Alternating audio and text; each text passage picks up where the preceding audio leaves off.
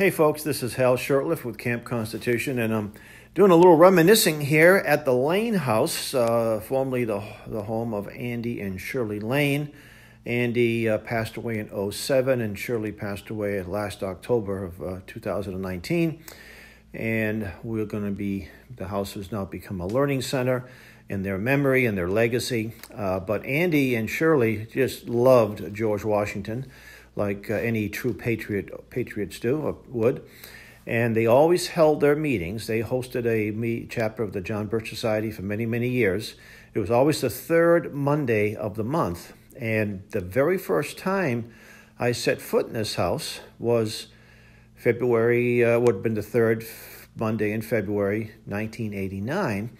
And Andy and Shirley always drew a good crowd of people, 30, 35 people, sometimes more. I would just tell people they just came to get Shirley's delicious snacks. And anyway, and there's a picture of Andy and Shirley there. We're going to blow this up here. That was in 1999. Anyway, there's been a lot of debunking or putting down of the founders. Now, they weren't perfect men, I'll grant you that. Nobody is, but they were some of the best men, the greatest men that lived. In my opinion, George Washington was the greatest man ever born in North America.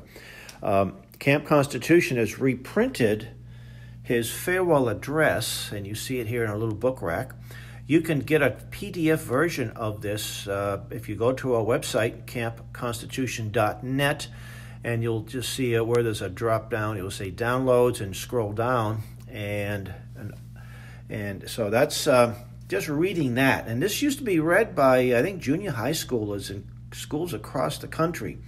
Now, there's lots of good books out there on Washington, but I think perhaps the best one was written here by Douglas Freeman. This he actually wrote, I think, like a 7-volume history. This is a condensed version of that, and I think he passed away at the conclusion of this book in the early 1950s. And I know, again, there's been a great effort to destroy our foundations, and by doing that, they destroy the truth of some great Americans. So I encourage all of you to teach your children, your grandchildren about these great men, and there's some excellent resources. We also have his writings. His writings consist of his papers and letters and such, and that's also on our website. There's a lot there. It would take a long time to digest, but I do recommend that you avail yourself of that and just spread the word. And to learn more about what Camp Constitution does, visit our website, campconstitution.net.